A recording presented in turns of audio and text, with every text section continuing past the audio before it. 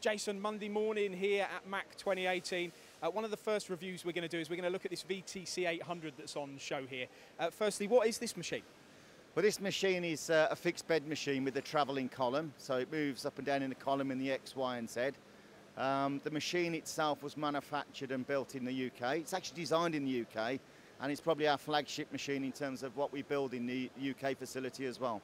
So why is it popular? Why do people like it? Why do engineers want it? Okay, I think firstly the pound signs on it is very attractive, but the flexibility that it gives the end user is immense really. You've got a fixed bed on the machine so you can overhang parts, so you can put large plate work on there if you need to work around that plate. The bed's not moving around so it doesn't interfere with the guards, but we've also got a full contouring B-axis on the machine as well. Is that a standard? Does this machine always come as a 5-axis machine? No, you can actually take it as a 3-axis machine with a 40 taper or a 50 taper, but when it gets to the 5 axes with the 18,000 RPM spindle, we can also offer it with the rotary table, which can sit as a 4th axis unit on the side there as you can see, or we can put that flat down on the bed like a pancake to do cylinder heads or whatever on the machine as well. Trust you to talk about foods.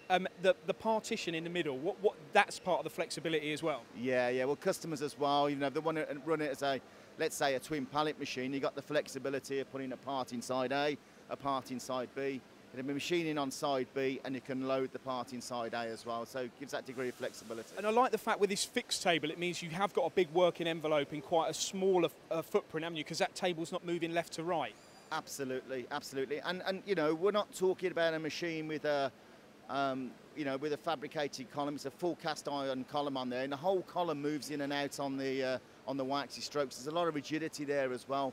But customers like it because you're right up there against the bed. Once those doors are open, you've got the ergonomics of loading big parts in there as well as small parts. You can get an overhead crane in there to the centre of the table as well. This control here, this is your Mazak smooth control has done fantastically. But do you offer this with others as well? So if a company maybe was used to another operating system, they could get the benefit of that too? Yes, we do offer it with the Siemens control on the machine as well. Okay, we've just developed the smooth control onto this machine, but it's also the drives and the motors that will give you that enhanced performance. Do you think it's going to be a bit of a draw this week? I know it's very early still on Monday morning. Do you think this machine's going to be one of your ones that people are going to stop by and look at? Yeah, I believe so. I think, for the general subcontract sector, it really opens up a lot of doors for us, really. And is that your wheel it's making on there? Off the Bentley? No, I think it's off your Bentley, Paul. Thank you very much, Chase. We'll catch up with you throughout the week. So there we have it. It's a VTC 800.